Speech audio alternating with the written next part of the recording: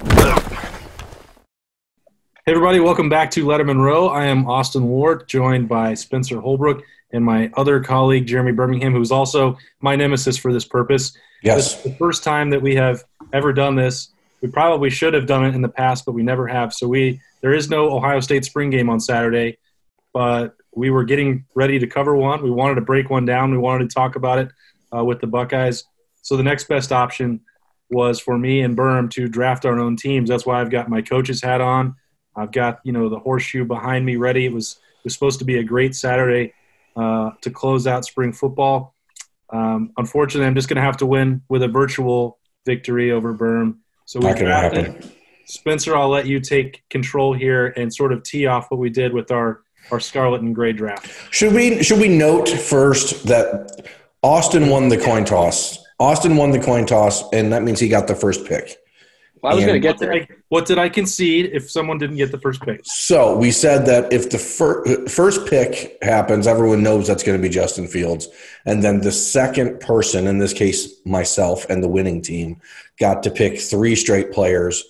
And then Austin would pick 2, then I'd pick 2 until we finished a 22-man roster that does not include special teams, and where we tried to fill in position by position. And – There's no substitutions. There wasn't the assumption that Fields would just get one series and get pulled. This would be as close to just running out these ones versus ones as we could possibly get. And it includes everyone that is not excluded from spring practice by Ohio State. So guys like Sean Wade, Chris Olave, who were limited this spring or were expected to be limited this spring, are included, but players like Josh Proctor are not, because he was not going to be back this spring. There were 6 players that were initially ruled out for all of spring by Ohio State, or 5 initially, then Master Teague after the first practice. Those players are not in it. So those were the rules, Chives. What do you have for us? All right. So the first thing I want to ask you guys about is obviously Austin. Well, first of all, I did the coin toss. So I found a gold dollar in my house.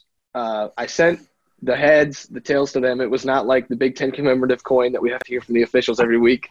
We didn't have any of that. It was just a gold dollar with, I think, is it Sacagawea on it? Yeah, it was. Yeah. And okay. So I flipped it.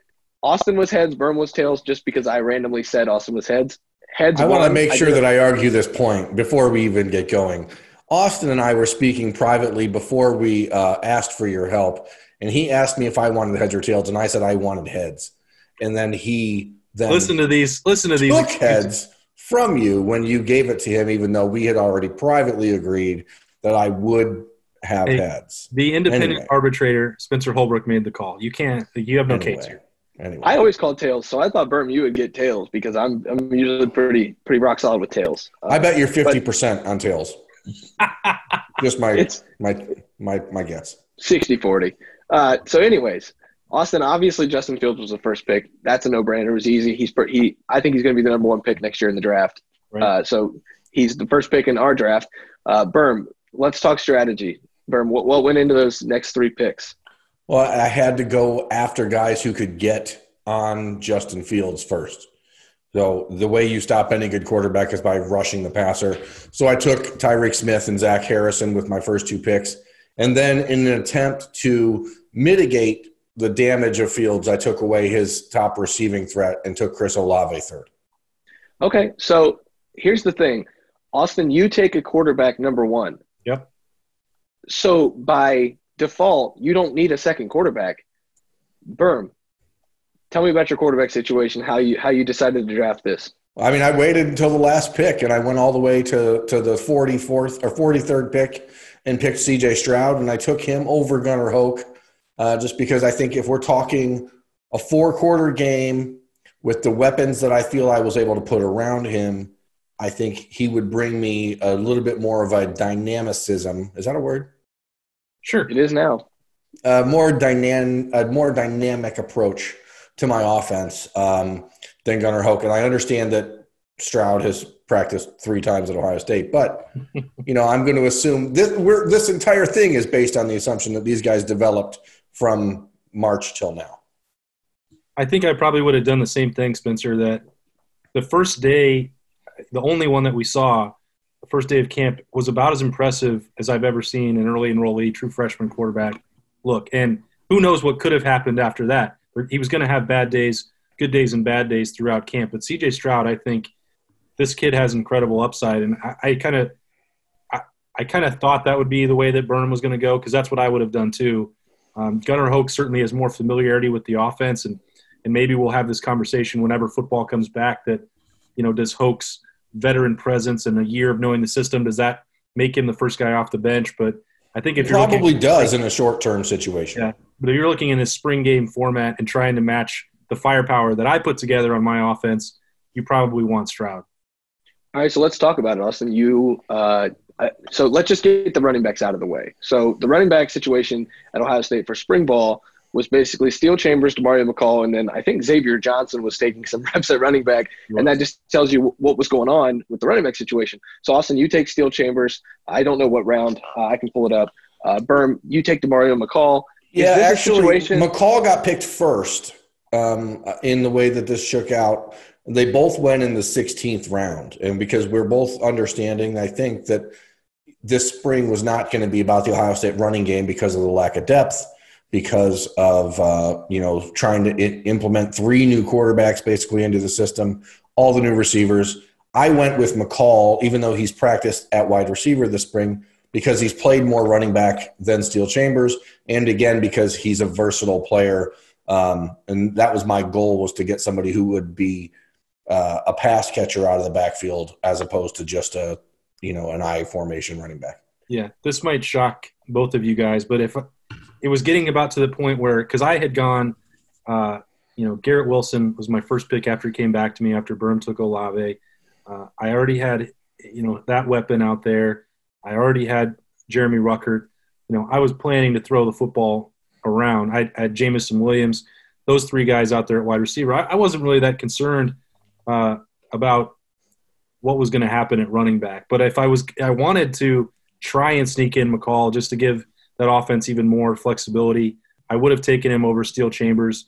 And as much as I've been critical of DeMario throughout his career, I think he would have been a nice piece for what I was building right here. So Steele Chambers isn't going to get a lot of carries for this offense. He's weapon, number 5, or even, we'll see how often I wanted to use him in this spring game against Berm's defense that he put together. But I wasn't, frankly, that concerned about what I had at tailback, and there weren't a lot of options either. So once he took McCall, Steele Chambers was the guy there, because we didn't have Trey Sermon available or Marcus Crowley.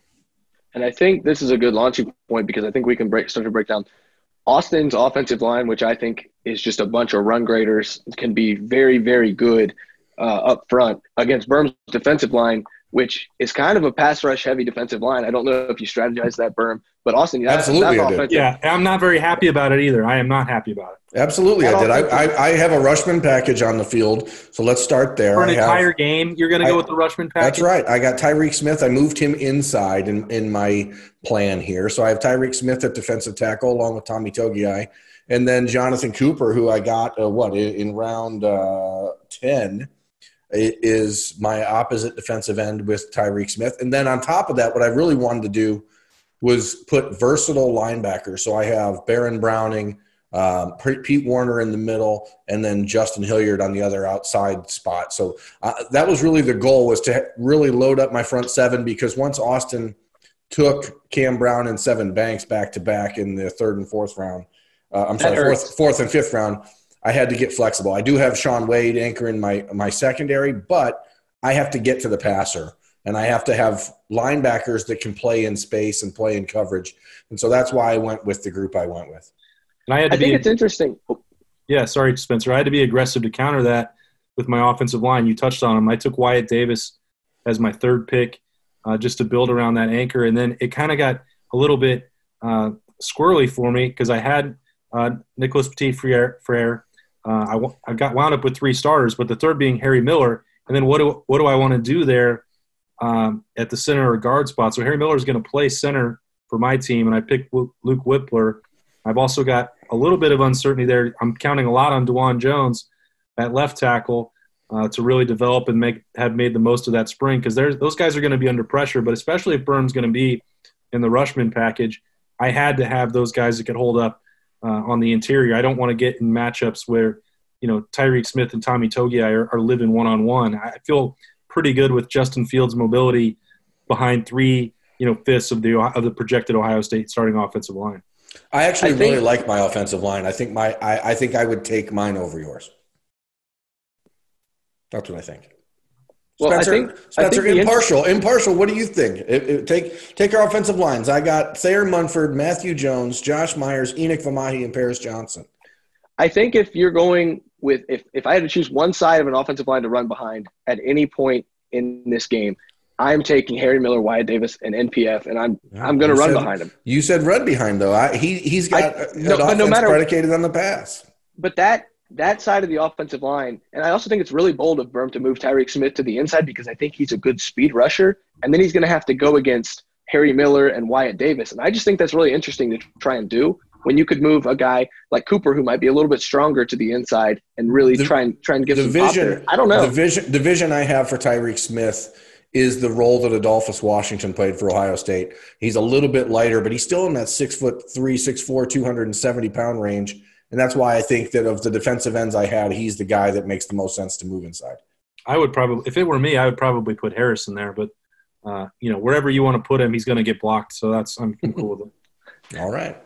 So I take Austin's offensive line, but Berm, your defensive line, I think you did a good job there. Berm, you touched on the linebackers.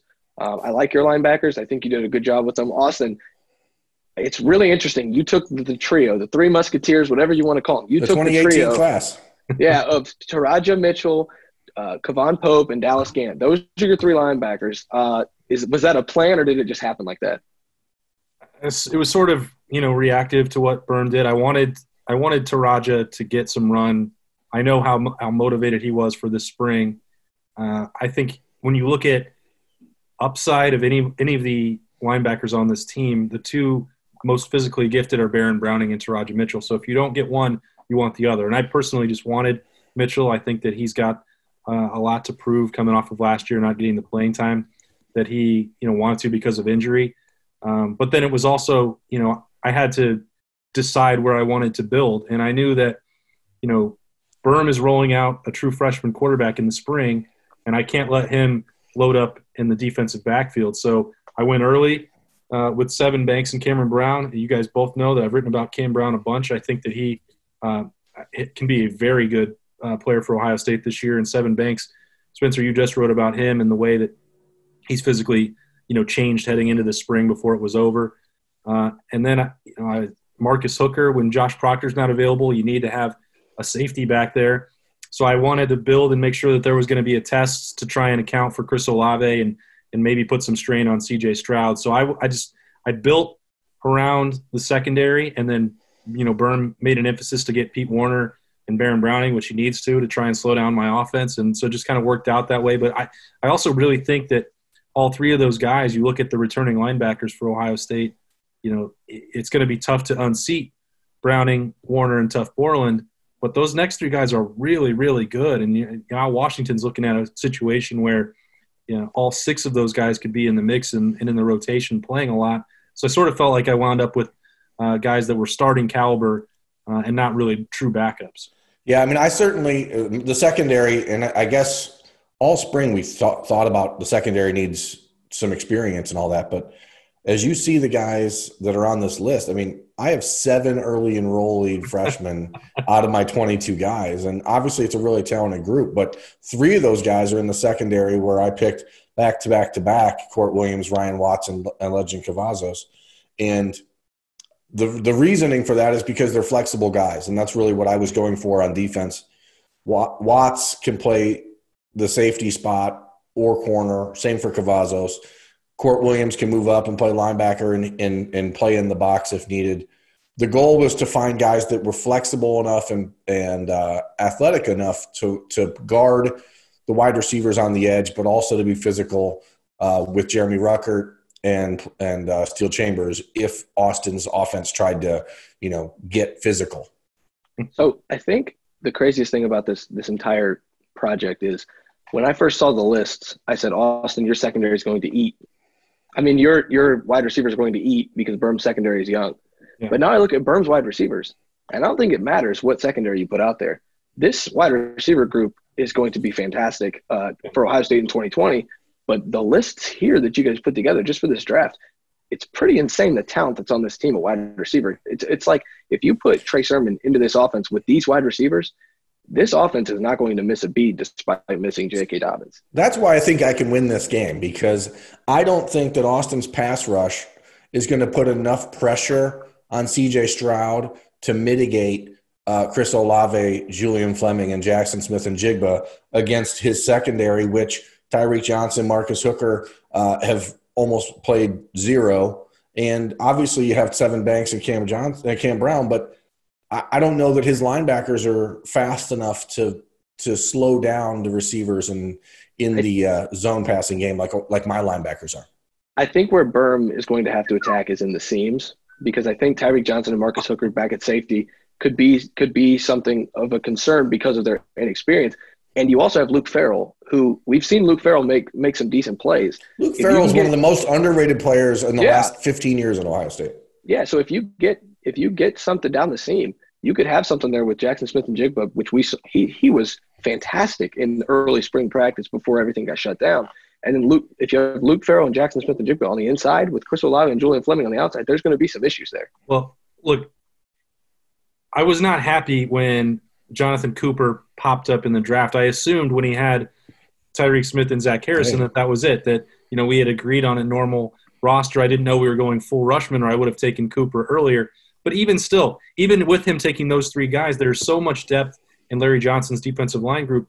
I'm fine. If Tyler Friday is the fourth best of that group, I'm going to get pressure with Tyler Friday. Javonte Jean-Baptiste with another year under his belt with Mickey Marotti in that offseason, I'm fine turning those two guys on the edge. You got plenty of upside. You got Teron Vincent at defensive tackle. You got Haskell Garrett. You got plenty of upside. What you lack there is game experience on your defense. And that's why I think my defense would be, aside from the secondary, where I'm obviously have three true freshmen, but their upside is very high. So I'm confident that you let those puppies, bite. That's what I mean. This is my next question, and I think it's going to be one of my last questions. I've got a couple more. I see round 17, and round 17 might be kind of irrelevant in most drafts because it's the 17th round. But Berm takes Jackson Smith-Njigba, who was, like I said, a star in the first couple of days of spring practice. And Austin grabs Teron Vincent, who I don't know if I've voiced this enough, but I think he's going to be one of the major players in this defense moving forward. I think last year he could have had a good year had he been healthy, and I think he's going to take a big step forward this offseason. I think round 17 is going to be one of the stories of this game. Well, and I think it goes back to what I was saying about my defensive line. Berm wants to throw, accusations about my young defense and inexperienced defense. He's trying to block Teron Vincent and Haskell Garrett with Matthew Jones and Enoch Vumahi. And Vumahi, I think, has incredible upside as well. But Jones has been several years in the program. He's just going to be a serviceable backup in his career at Ohio State from what I've seen. And, good luck. Josh Myers is obviously going to help there. But I debated. I went back and forth between Matthew Jones and Ryan Jacoby there, and I went with Jones because he's actually played in games before where Jacoby really hasn't. So that was a concern of mine, but there's no doubt about it. You went with Wyatt Davis with your third overall pick, and that's a building block in the interior line. And once you start to piece this all together, you look at it, and the Buckeyes have a ton of talent, but a lot of these guys in that second and third layer of the offensive line just haven't played yet. And for your question, Spencer, I was certainly, optimistic that Jackson Smith-Njigba would fall to give me, another compliment. I wound up with G. Scott as the third guy, which I'm not going to complain about at all because it still allows me to do sort of what Ohio State was planning to do this spring with Garrett Wilson. If I could put Jamison Williams and G. Scott on the outside and let Garrett Wilson play in the slot and move around Jeremy Ruckert, I think there's going to be a long day for Berm's defensive coordinator to try and figure out a way to slow that down. It's just who is my defensive coordinator? I think what we've learned here is the Ohio State roster is pretty loaded. Yeah, that is the takeaway. Yeah, I think, and that's the last question I was going to have. When you're able to get a 6th-year guy like Justin Hilliard, in the last round, Berm, other than drafting CJ Stroud. And Austin, you're able to get a guy like Haskell Garrett in the very last round. That just shows the depth that this team has. There's going to be a lot of questions surrounding this team, especially not being able to have spring and being able to develop this defense. But when you get two defenders like that in the late rounds, that tells you what this team can be. Well, I think that it's intuitive or instructional to go through this, have this exercise and look at what you could do if you had this amount of talent, because I've been in other places where if you don't draft the first team offense in a game like this or a hypothetical game, you're really going to be up against it. There won't be enough pieces to go around. And Berm and I could both make really good cases for our entire roster because Ohio State has drafted, recruited and developed so much better than almost any other program in the country that their full two deep is full of guys that could already have been stars elsewhere. And that's, what kind of made it spirited to go through this. But I think when you're sitting down and looking at the pieces yourself and trying to put together a draft board and a game plan, and you can pick and choose and do almost anything, like we already know that because we cover the team and we know all these guys, but it's not like we had to grasp at a straw and be like, ooh, I don't know if this could really work out. Like, I poked, I said that Matthew Jones probably going to be a backup. Well, he probably already would have been starting in almost any Big Ten school in the country. Right, he's 3 years in and still that might never happen for him at Ohio State, which is not a knock on him. He was, he was out there getting some pretty good reps on that first day that we got to watch. All these guys that we went through 44 could play or have played for the Big Ten champions. That's a crazy amount or crazy thing to think about. Yeah, and I think the only area where you would start to grasp, like you keep talking about, is that offensive line. But like you said, even then, these guys have all had game experience, at least a little bit. Enoch was supposed to be gone for this spring, and he's not. He's back, and they project him to be, a guy who can really contribute to this program. It is just kind of interesting, and I'm glad you guys did this exercise because it gives me, even as somebody who covers the team, a new perspective on, okay, what's this situation look like? Because you're not really going into the roster and saying, well, it's getting a little hairy at this spot. You got defensive ends and defensive tackles and linebackers, all of them can play. And I think that just shows, Larry Johnson's going to have a good unit to roll out there. Al Washington's going, he's going to have a good unit to roll out there. Kerry Combs is going to have a little bit of work to do with how young the secondary is, but even then it's going to be good. And then the offense is just, it takes care of itself because it's Ryan Day's offense. So I'm just gonna say thank you guys for doing this exercise. It was great. I hope people enjoy it. So Spencer, we know Austin picks his team to win. I also pick Austin's team to win because he has the best player in America on his team, and that's a difference maker that I can't overcome no matter how much strategizing I try to do. What's the final score of this game? The final score of this game. Oh gosh. Okay, so I think Austin's team comes in pretty. Spencer, I want you to create a box score for how this game goes. If you're lucky, I might do some NCAA 14 work on this game. If I can do it. I don't know if I'll be able to do it because the rosters aren't updated yet. You just blew my mind. I mean, you can update those yourself. Yeah, let's see what we can do then. We'll get back to you maybe in like a month because that'll be a passion project. But I think Austin's team comes in a little too confident. I think Berm probably takes an early lead and kind of punches him in the mouth. And I think Austin kind of roars back. Maybe it's like 14 to 7 or something like that. Berm's team, and then Austin comes back. I think this game probably ends up like 35-24. Austin's team wins. But I think your team is pretty good, Berm, for the circumstance of not getting Justin Fields. The simple fact of the matter is he's the best player in America, and that is not something that I can overdraft. Yeah, I think when you have a transcendent player like Justin Fields on your team, it's going to be hard for anyone to beat you. We've already seen that 14 times in the past season. It should have been probably 15 times. So if you have the best player on the field, it's hard to lose, especially at the quarterback position. So I think Austin team gets the dub here, but sorry, Berm. That's all right. I understand. Always feels good to get a win. If people want to vote on this themselves and continue to make me feel good about my fantastic game plan and drafting, we're going to throw this up on the Lettermen Row Twitter account, Instagram. Fantastic game plan. You got heads. That's how winners just make the best of the situation that they're dealt, and I feel good about it. So, yeah, it helps that I have Justin Fields. There's no question, but it's a team sport. We're going to spread it. Let me pose this. I want this to be answered by the readers and watchers in two different ways here. Look at both teams, and if Justin Fields was on each team, who wins? And then, obviously, assuming that Austin has Justin Fields against my team, he clearly wins that matchup head-to-head. But if you take the other 21 players from each team and put Justin Fields as the all-time quarterback, who wins?